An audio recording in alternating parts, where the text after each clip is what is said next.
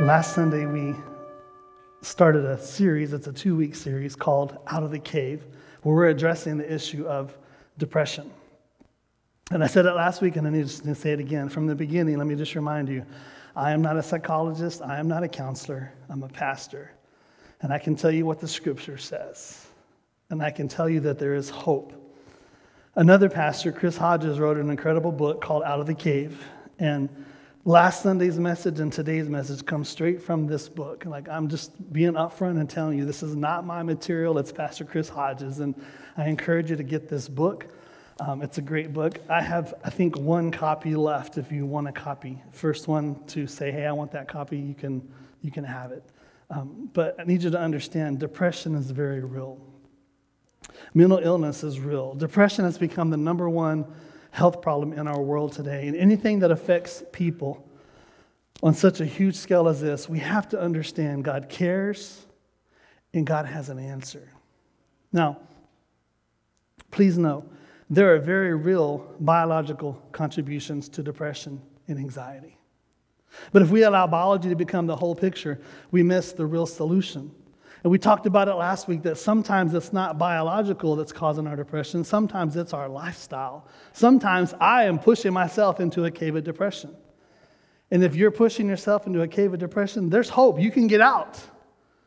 But sometimes you need someone to take you by the hand and help you get out. And that's what the Lord wants to do. So last week we looked at how we get into the cave of depression. Today we're going to step into the light and come out of the cave. And so let's pick up in the story where we left off. We're looking at the life of Elijah. And there's no way you can cover the life of Elijah in 2 weeks. But if you go back to 1 Kings chapter 18, Elijah has some great spiritual victories. I always call it the showdown at Mount Carmel. He has this great victory where he defeats the prophets of Baal and Asherah. And in fact, he has them taken down to a valley and has them all slaughtered after he proves that our God is God. And then Scripture says that Elijah climbed to the top of Mount Carmel, which I'm like, that's a feat in itself. I didn't realize that till this morning. I was going over the text, and I was like, oh my goodness. Elijah climbed back to the top of that mountain, and he sat there. And he began to look, because he had called a drought. The Lord told Elijah he could call a drought. For 3 years it hadn't rained. And Elijah sent his servant to look for a cloud. And Scripture says that 7 times the servant went back, and he never saw anything. But the 7th time, the servant said, I see a cloud the size of a man's hand. And Elijah sent word to King Ahab. He said, get ready, there's a sound of rain. And Scripture says that the Lord anointed Elijah, and he outran King Ahab's chariot and got to the city before he did, which I'm like, that's a huge miracle in itself. And then you get to 1 Kings 19, where we started last week in verse 1. As Ahab got home, he told Jezebel, his wife, everything that Elijah had done, including how he killed all the prophets of Baal. So Jezebel sent this message to Elijah. She said, may the gods strike me and even kill me if by this time tomorrow I have not killed you, just as you killed them. This is the equivalent to somebody putting a post on your social media page, how we let people's comments just tear us down. And you know what I'm talking about. Those of you who do social media, it's so easy to put all this weight on some comment that somebody made. And that's what Elijah did, is he put too much weight on Jezebel's comment. In verse 4, it says in 1 Kings 19, Elijah went, verse 3, he was afraid and fled for his life. He went to Beersheba, a town in Judah, and left his servant there. Then he went on alone into the wilderness, traveling all day. He sat down under a solitary broom tree and prayed that he might die. I have had enough, Lord, he said. Take my life, for I'm no better than my ancestors who have already died. And then verse 5 is where we're picking up today. Then he lay down and slept under the broom tree. But as he was sleeping, an angel touched him and told him, get up and eat. He looked around, and there beside his head was some bread baked on hot stones and a jar of water. So he ate and drank and lay down again. Then the angel of the Lord came again and touched him and said, get up and eat some more, for the journey ahead is going to be too much. So he got up and ate and drank, and the food gave him enough strength to travel 40 days and 40 nights to Mount Sinai, the mountain of God. Here's what I want you to understand. If you're in a cave of depression, to leave the dark cave of depression, you have to be willing to get up and get out of the cave. All right, think about that. Because if you're in a cave of depression, oh, poor me, and my life's so bad, and sometimes we are in this cave, and sometimes we walked ourselves into this cave, and the solution is for us to get up and to walk ourselves out of the cave. But you got to be willing to take a step. But we say, well, the Lord's going to make a way. Do you know how many times in our life the Lord makes a way and he wants us to take a step and we don't want to move? We're like, Lord, show me the way. And the Lord's like, take a step, take a step, take a step. You got to be willing to move and get out of the cave. You've got to come to the conclusion in your heart, in your mind, I'm not staying in this cave any longer. I'm getting out of this cave of depression. Amen? So let me show you 5 steps. Last week we looked at 6 things that push us into the cave of depression. Today we're going to take 5 steps to get out. Step number 1, step into a needed recovery. Step into a needed recovery. In other words, take care of yourself. Take care of yourself. Now I know it's a Sunday after Thanksgiving. Don't shoot me those glares when I say this, but there's something about eating right that is good for our body. There is. Like I love junk food. I do. I love all kinds of potato chips. I was just like going to start naming names, but I don't want to start a revival because I love like nacho cheese Doritos. Can I get an amen? And I even like Cool Ranch, and I like Cheetos. And like my dad said the other day, Cheetos out of the freezer are the best. Like put that bag in the freezer, get them cold, and eat those crunchy Cheetos. Whew, those are so good. And I love junk food, but here's what I noticed. When I listen to those who care about me, my wife, and she says, hey, quit eating that junk food and have some carrots. In my mind, I'm like, man, carrots are not chips. I know they crunch, but it's just not the same. But you know what I notice is when I make healthier choices, I feel better. There's something about the way we eat, the things we put into our body that helps us feel better. And sometimes our depression, our lingering in the cave is because we're not taking care of our bodies. We're not eating the right things. And notice that Elijah had a physical need, and God addressed his physical need before he addressed his spiritual need. Before the angel took Elijah on this spiritual journey, he focused on Elijah's health. Elijah wasn't healthy enough to make the journey. And for some, you're in this cave of depression, and you're not healthy enough to get out of the cave. You've got to focus on your physical body. You've got to take care of you. So Elijah slept. Can I get an amen? He slept. Look what he did. He slept, he ate, he drank water, and he slept some more. That's so good, isn't it? Let me tell you that again. He slept, he ate, he drank water, and he slept some more. And verse 8 says, he was strengthened by the food. He was strengthened by the food. So if you're in a cave of depression, get yourself in shape physically. Watch your diet. Get more sleep. Get more sleep. Your body tells you when you didn't have enough sleep. Listen to your body. I'm sorry, but I have to tell you, exercise. Exercise. Get up and move around a little bit. I hate exercising. I hate getting up early and going to work out. But you know what? Every day I do, I'm like, man, I just feel good today. Like, I have energy today. And then I'm like, I need a nap today because I got up early and worked out. And I feel like if you get up early and work out, you earn that nap in the middle of the afternoon. You do, right? Sometimes I disguise my nap as prayer. I'll just kind of sit at my desk like this because I'm afraid someone's going to walk by and see me, and I just don't want them to know I'm asleep. Secrets out. Sometimes I'm sleeping, sometimes I'm praying. But you know what else we need? We need sunlight. We need sunlight. There are nutrients in the sun, and I don't understand all that, but there's something about our body getting in the sun that it lifts our spirit. It helps us to realize we need to be healthy. Last week we looked at a scripture that Solomon wrote, Ecclesiastes 4:6. Listen to what he said. Better one handful with tranquility than 2 handfuls with toil and chasing after the wind. Listen, just because you can fill both hands doesn't mean you need to fill both hands. Just because you have the ability to work 80, 90, 100 hours a week doesn't mean you need to do that. Like God didn't create us to just keep going and going and going and going. Listen, we have to take control of our schedules. We have to slow down a little bit. It's okay to not run full speed every day. Here's what I want you to understand. If you don't prioritize your life, someone else will. If you don't make priorities and say, you know what, I'm going to do this is a priority, someone else will fill that spot. I did something this summer.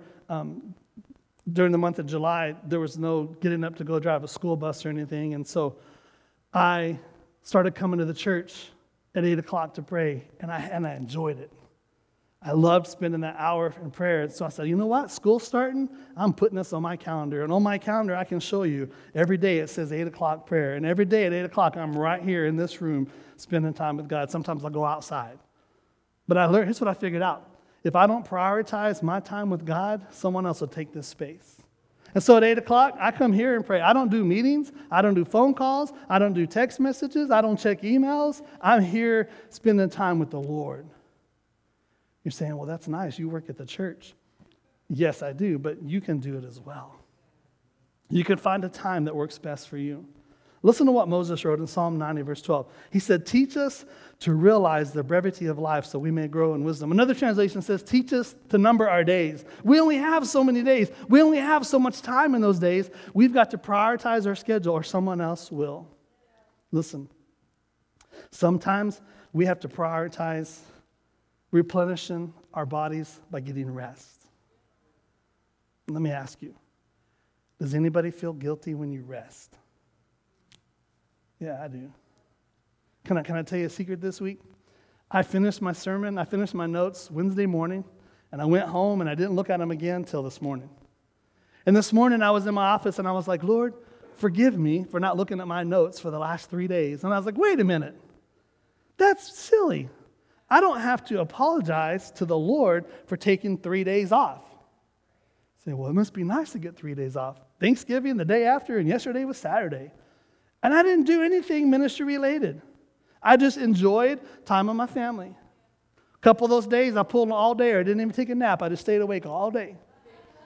Some of those days I took my naps. Listen, we should not feel guilty when we take time to replenish our lives. You shouldn't feel guilty about structuring your schedule to make things a priority, like your exercise, eating well, your time with the Lord, your rest. We need rest. In fact, those of you taking notes, write this down. Here's what you need to do today. Follow my example. I'm going to go home, I'm going to eat lunch, and I'm going to bed to take a nap. And last Sunday I lied to you. I didn't get my 3-hour nap last Sunday. It will happen today, I promise you. My phone will be turned off and left downstairs, and I'm going to take a nap. And after my nap, I'm going to get up and I'm going to eat something good for dinner. And then this evening, I'm going back to bed at a decent hour. I'm going to sleep some more. Go home, take a nap, get some good food, get a good night's rest, get up tomorrow, have a good breakfast, and be ready to go. We have a needed recovery. And we have to step into that to get out of the cave of depression. Take care of yourself. And that brings you to step number 2. Look what happened with Elijah, verse number 9. There he came to a cave where he spent the night, but the Lord said to him, what are you doing here, Elijah? Now let me hit the pause button for a second. Anytime God asks a question, he's not asking because he doesn't know the answer. He's asking to make sure you know the answer. And he asked Elijah, what are you doing here? God knows why he's here. He wants Elijah to know why he's here. Verse 10, Elijah replied, I have zealously served the Lord God Almighty, but the people of Israel have broken their covenant with you, torn down your altars, and killed every one of your prophets. I am the only one left, and now they're trying to kill me too. Verse 11, look at God's response. Go out and stand before me on the mountain, the Lord told him. And as Elijah stood there, the Lord passed by, and a mighty windstorm hit the mountain. It was such a terrible blast that the rocks were torn loose, but the Lord was not in the wind. After the wind, there was an earthquake, but the Lord was not in the earthquake. And after the earthquake, there was a fire, but the Lord was not in the fire. And after the fire, there was the sound of a gentle whisper. Elijah went to Mount Sinai. Some translations call this Mount Horeb. It's the place where God revealed himself to the people of Israel. And notice what happened. Elijah stepped into a God encounter. He fell asleep under the tree. God sent an angel to address his physical need, and then he stepped into a God encounter. God said, Elijah, I want to show you something. So Elijah stood on the mountain as God passed by. And notice Scripture said there was a mighty windstorm, there was an earthquake, and there was a fire. Each demonstration was to remind Elijah of God's tremendous power. But God's presence came in the sound of a gentle whisper. God's presence was in that gentle whisper. Chris Hodges says, God usually speaks to us in stillness and quietness. And God reminded Elijah that he was still right beside him. He says most of us want God to do something spectacular to rescue us when we're suffering, but God often would rather whisper to us. I was looking this morning for something online, and this is not what I was looking for, but what I found was somebody asked the question, what did God whisper to Elijah? No, we don't know the answer to that. And can I tell you, it doesn't matter. Maybe God just said, Elijah, I'm right here. Maybe he said, I am enough. I am God. See, we look for the dynamic, but God is often in the intimate. We look for the big movements of God. We want to feel all the goosebumps and all the tingles, but God's not always in that. He sometimes, most of the time, God's in the intimate moments. See, on Mount Carmel, God showed up for everyone else, but at Mount Sinai, God showed up for Elijah. God demonstrated his power on Mount Carmel by answering with fire when Elijah prayed. But on Mount Sinai, God was there in a gentle whisper. At Mount Carmel, God was spectacular to everyone. At Mount Sinai, God was special to Elijah. There's no substitute for the power and the presence of God. You can experience his power, you can experience his presence without anybody else being in the room. In fact, some have said the presence of God is the greatest antidepressant there is. Well, how does that help me? I can't get to church every day. You don't have to be in church to be in the presence of God. We must learn to cultivate the presence of God. The presence of God is very sweet and very precious. And to cultivate his presence, we must create environments where we can get close to God, where we can quiet our souls and make room for God. We must have those times where we just draw back and get along with God. Where am I going to do that? My kids are always around. Go for a drive. Go mow the lawn. Can't tell you how many times I've been out mowing the lawn just in the presence of God, enjoying his presence. Because here's what I love about that. You can call, but I can't hear you call because the mower's on. But you have to take your earbuds out and listen sometimes. You know, sometimes we could just be still and be quiet, and we can experience God. Get alone with him. The psalmist says in Psalm 46:10, be still and know that I am God. The stillness and the quietness and the intimacy of worship is found in me being still and letting God be God. What does it mean to be still? It's pretty simple. Just be still. But you know what I discovered? Sometimes I need to be still and be in a moment of silence in a quiet room. Sometimes I don't need music playing. I just need to be quiet in his presence. There are some days I come in to pray and I want to walk and I never hear it out loud, but sometimes in my heart I hear if the Lord is saying, son, just sit down and be quiet. And can I tell you, those are the most awkward moments at first when God says sit down and be quiet, because I always felt like I needed to say something and I want to say, oh God, you're great, and I want to worship you. He's like, no, just be quiet, be still. Be still. But other times I come in and I want to play some music, and isn't it amazing? Sometimes you can play a song and that song says exactly what you're feeling, that you didn't know how to put it into words. Sometimes those songs lift you up and they push you into God's presence. I heard it said this way, if you can't find God, just worship and he'll find you. Because remember what Jesus told the woman at the well? He said, the time is coming, indeed it's here now, when true worshipers will worship the Father in spirit and in truth. The Father is looking for those who will worship him that way.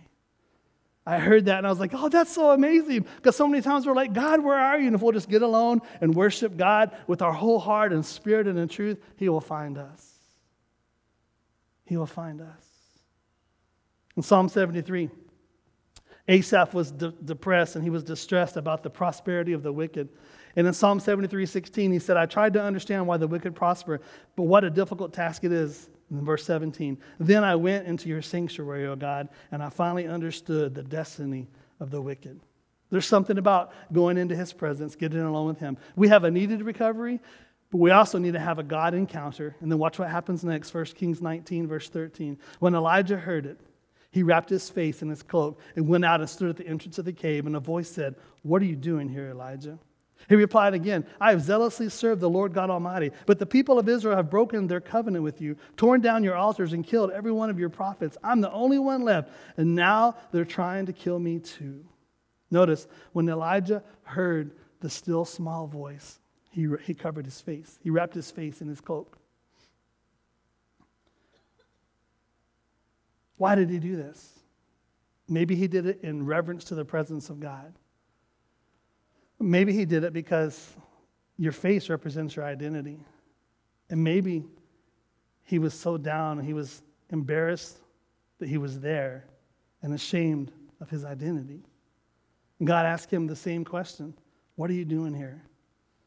Elijah gives the same answer. What are you doing here, Elijah? Lord, I'm the only one left. I've been zealous for you. I've served you. I've been faithful to you. And I'm the only one left. Everyone else has rebelled and broken your covenants, but I have been strong and I've stayed true to you. And I'm the only one left, and they want to kill me too. But that wasn't true. Elijah has lost his confidence. When did he lose his confidence? 1 Kings 19, verse 1. When Jezebel sent the message to Elijah, he lost his confidence. Elijah talked himself into believing a lie. And believing that lie caused him to have a flawed understanding of who he was and the reality around him. And sometimes we do the same thing. We buy into a narrative and an identity that the world says about us, and we've forgotten what God says about us. Do you know who you really are in God's eyes? You're not who the world says you are. You're who God says you are. And that's why we need to step into a true identity. What does God say about you? Do you know? Who does God say you are? He says you're loved. He says you're forgiven. He says you're healed. He says you're redeemed. He says you have a purpose.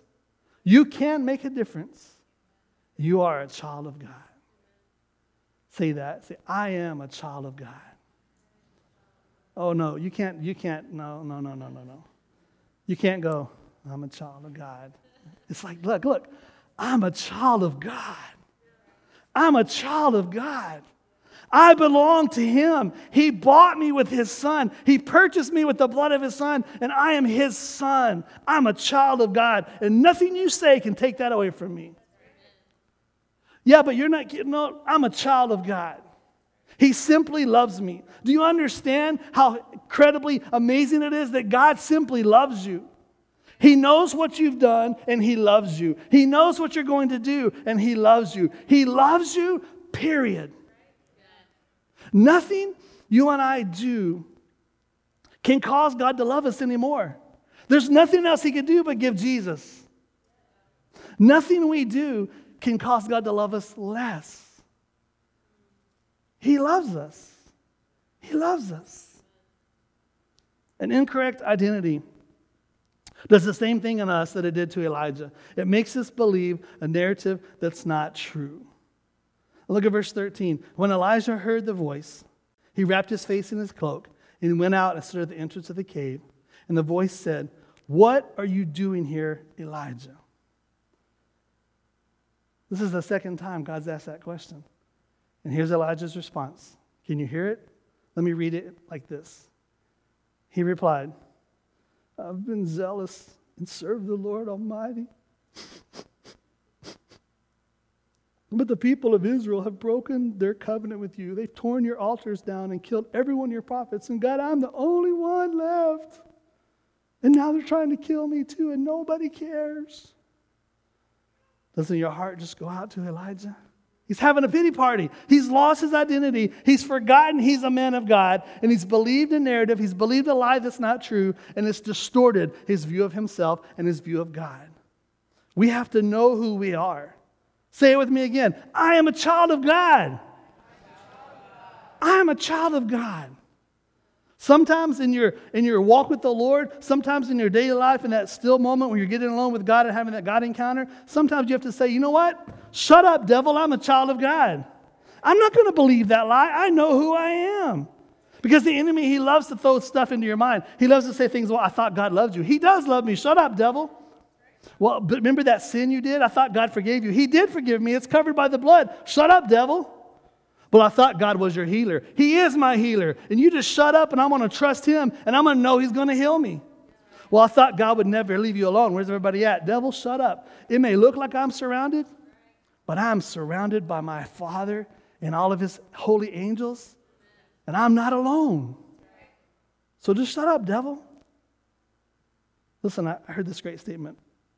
Eleanor Roosevelt said, "No one can make you feel inferior without your consent." Isn't that cool? Nobody can make you feel inferior unless you give them permission to do that. You can say what you want to say about me, but it doesn't make me feel any less of a man, any less of a child of God, unless I choose to allow that to make me feel less than I am.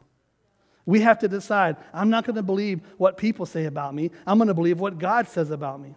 We have a needed recovery. We need to take care of our bodies. We need to sleep right. We need to eat right. We need to step into a God encounter. We need to believe the truth about who we are. We're a child of God. And now watch how God responds. Verse 15. Then the Lord told him, "Go back the same way you came and travel to the wilderness of Damascus. When you arrive there, anoint Hazael to be king of Aram." Did God even hear what Elijah said? Twice the Lord said, "What are you doing here?" And twice Elijah said, "Lord, everybody's bailed on you except me, and I'm the only one left." God doesn't even address his complaints and his whining. Let me say that again. God doesn't even address his complaints and whining. So why do we complain and whine so much? God didn't answer Elijah. Is God going to answer us? I don't know. That's a different sermon. God said, "Go back the way you came. Go back the same way you came." In other words, turn around and go back and do what I told you to do. Turn around and go back the way you came. Now listen. The way he came, if you remember in the early part of chapter 19, he came through a town called Beersheba. And if you look up the name and the meaning of the town Beersheba, it means the place of the oath. And it's almost as if God is saying, go back to the place of the oath. Go back to the place where I called you. Renew that commitment. Renew that calling. Renew that oath you made. And get back and do what I called you to do. Go back the way you came. You've forgotten your purpose. So go back to the place you committed to me and make a new commitment. Verse 15, the Lord told him, "Go back the same way you came and travel to the wilderness of Damascus. When you arrive there, anoint Hazael to be king of Aram. Then anoint Jehu, grandson of Nimshi, to be king of Israel. And anoint Elisha, son of Shaphat, from the town of Abel-Meholah, to replace you as my prophet. Anyone who escapes from Hazael will be killed by Jehu, and those who escape Jehu will be killed by Elisha." Oh yeah, and one more thing. Verse 18, "Yet I will preserve 7,000 others in Israel who have never bowed down to Baal or kissed him." In other words, one more thing, you're not alone. You're not alone. I didn't leave you alone. There are 7,000 others who haven't bowed down to Baal. You're not alone. You're a man of God. So get up and get back to work. And that brings us to our fourth step. We step into a new assignment. Step into a new assignment. Listen, secular psychology will tell you there's nothing more powerful than a project. If you wake up every day just paying bills, you're going to wind up in a cave of depression. But if you know that your life has purpose and meaning, that you're doing something that makes a difference for eternity, that gives you a new perspective. That's a whole other story. What are you doing that is adding value to someone's life for eternity? Well, I'll get up and I go to work. Okay. Did you realize at work where you work, that is your assignment? God has placed you there to be his hands and feet to those who are around you. You may be the only man or woman of God in that workplace, but probably not, because there are always others. And God has placed you there to be Jesus with skin onto them. We have to understand the power of a project, the power of a purpose, the power of a dream. Scripture tells us in Proverbs 29:18, the King James Version, where there is no vision, people perish. I like the New Living Translation. When people do not accept divine guidance, they run wild. So many people are running wild because there's no purpose for their life. What is your assignment? What is your purpose? Well, I thought it was this, but my time ran out and I did that and there's nothing else to do. And go back to where God called you, make a new commitment, and step into your new assignment. It's what Viktor Frankl discovered with his logotherapy treatment. Viktor Frankl said, people have enough to live by, but nothing to live for. They have a means, but no meaning. And notice, God never does address Elijah's issues. He just reminds Elijah about his calling. Go back the way you came, and then he gave people influence. And what's really cool about this story, I think it's cool, is God gave him specific directions, but he didn't finish. He went and found Elisha, and Elisha anointed Hazael, and Elisha anointed Jehu. What God was trying to do was to get Elijah out of the cave and to go realize there's a new assignment. I'm not done yet. When we have a focused heart on a clear assignment, it helps ease the pain in the cave of depression. Look what Paul writes in 2 Corinthians 4, verse 16. He says, that is why we never give up. Though our bodies are dying, our spirits are being renewed day by day. For our present troubles are small and won't last very long, yet they produce for us a glory that vastly outweighs them all and will last forever. So we don't look at the troubles we can see now. Rather, we fix our gaze on the things that cannot be seen. For the things we see now will soon be gone, but the things we cannot see will last forever. Stop focusing on the things that are temporary and focus on the things that are eternal. What's your purpose? What's your purpose in being a part of this church? We want to help you discover that. That's why every month we offer Growth Track. Why do I gotta go to Growth Track for? I've been in this church forever. Yeah, but you're not doing anything. Let me just help you. No one's purpose at Christian Center is to come on Sunday, sit in a chair, say amen a couple times, and go home and do nothing. We're the body of Christ. We all have a purpose. We all have a function. We've all got to be doing something. Well, I don't know if I could teach kids, okay, can you smile and look friendly? Then be a greeter. I don't really like people. Okay, come to the cleaning team and put a vacuum in your hands or a broom in your hands.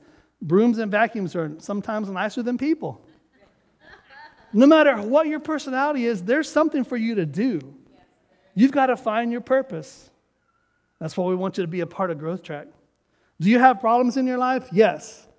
Is serving somewhere going to take away your problems? No. You're still going to have problems. But the thing is, we got to have something in our life that's bigger than our problems. We got to realize I may have problems, but I'm being a blessing to somebody else. In fact, if your problems are so big right now that you can't see how blessed you are, you need to volunteer to come Thursday night to Food Pantry Line.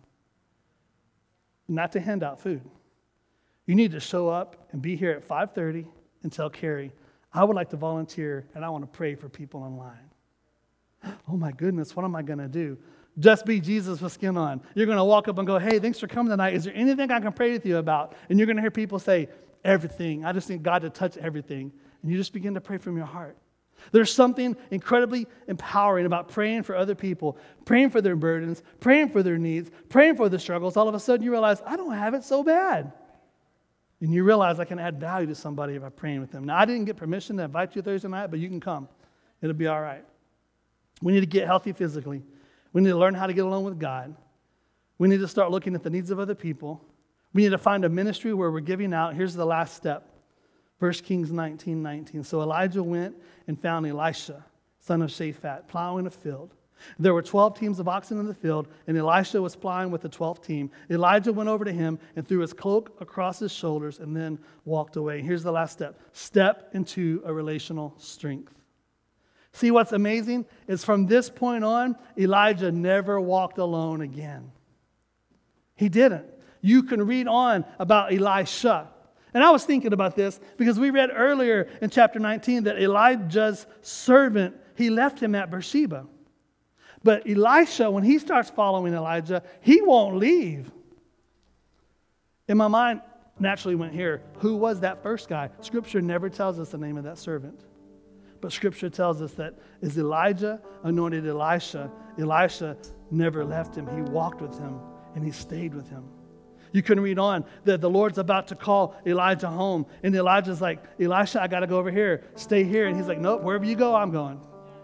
He said, all right, come on. And he goes to another city. Elisha, stay here. I got to go over here. Nope, wherever you go, I'm going. Elisha was the kind of servant, was the kind of friend that would not leave Elijah alone. Yeah. He never walked alone again. Listen, there are times you need to be alone, but most of the time we need people around us. Yeah, it's true. I talked to my friend last night, and she said, I love being at home by myself. I'm like, nothing wrong with that. But you can't always be at home by yourself, because here's what happens. If you're always at home by yourself, you're in that cave, and all of a sudden the depression starts slipping in because you're all alone by yourself. Yeah. And if you think, well, I'm exempt, I can be by myself, here's your assignment. Go home and find a National Geographic show that shows lions chasing gazelles, and watch which gazelle the lion singles out to attack and to destroy. Yeah. It's always the one that gets off by themselves. The enemy lies and says, you're okay, you can be by yourself. That's a lie. Yeah. We need other people. Yeah. We need other people. Yeah. Sometimes we need people who can pray with us and pray for us. Sometimes we need people who can laugh with us. Sometimes we need people who can cry with us. And sometimes we need people who can just be in the room and their presence is encouraging. I learned a long time ago, as a pastor, I'm going to get calls and people are going to lose loved ones. And anytime, I remember being young, and I even experienced it now, anytime I walk into a room and there's a family who's grieving, in my head I'm thinking, oh dear God, what am I going to say? But you know what the Holy Spirit's taught me and what my mentors have taught me? Show up and shut up. Because here's what I've learned. When people are at their lowest and they're grieving, they don't need you to speak wisdom. They just need you to be in the room. They just need you to be there and be a source of comfort, be a source of calming, be a source of hope. They just need to know that somebody cares and somebody's physically here. They need somebody with Jesus, as Jesus was skin on. We need each other. We talk about this a lot, and I know you probably get tired of hearing us say it, but we keep telling you, we've told you for years, we get to serve. We want you to serve. Listen, it's not because we're in such dire straits that there's no help and we need you to serve. We need you to serve because it's going to benefit you. There's something about coming together as a team. Why do I got to get up early on Saturday and mow the lawn? Because it's fun. Because when we come and we mow the lawn together as a team, we have fun together. I thought for sure some guys would give me an amen there. I've watched the cleaning team. They have fun. They're cleaning, but they're enjoying each other's company. I've gone home and they're cleaning the church, and the cameras have gone off, and I've opened my phone and checked the camera, and I'll notice in the foyer there's a group just standing around, just enjoying each other's company. I always wonder, what are they talking about? It doesn't matter. In that moment, they needed each other. We need you to get plugged in, be a part of a group. That's why we do Breaking Bread. We've taken a break for the holidays, but when we fire back up and do Breaking Bread, you should be a part of Breaking Bread. You should go eat somewhere. Just say, I want to eat at this restaurant with a group of people I might or might not know, because I need people. That's why we want you to be a part of the young adults group if you fit that category. We want you to be a part of the men's Zoom at 6 a.m. on Tuesday mornings. When we start a new group, we start new groups, not so we can have so many groups. We start new groups so that you can be a part of a group, something bigger than you. There's a statement I heard years ago. Show me your friends and I'll show you your future. Show me the kind of people you hang around with and I'll show you the kind of person you're going to become. And if you never hang around other people, I can tell you, you're going to be alone in a cave of depression. Make sure you're connecting to the right people. Chris Hodges, in his book, he says, God builds his kingdom relationally. His design for our health and protection is centered on family and close friends who love us unconditionally and point us toward his truth. He says God designed relationships to be the single greatest sustaining contributor to your health, happiness, and success. He says we all need others to lean on, to learn from, and to laugh with. We all need others if we're going to grow. Relationships are essential for us to bloom. Did you hear that last statement he said? Relationships are essential for us to bloom. We always say, oh, bloom where you're planted. And yes, you should bloom where you're planted, but you need other people to help you bloom. And then Chris Hodges quotes Johann Hari.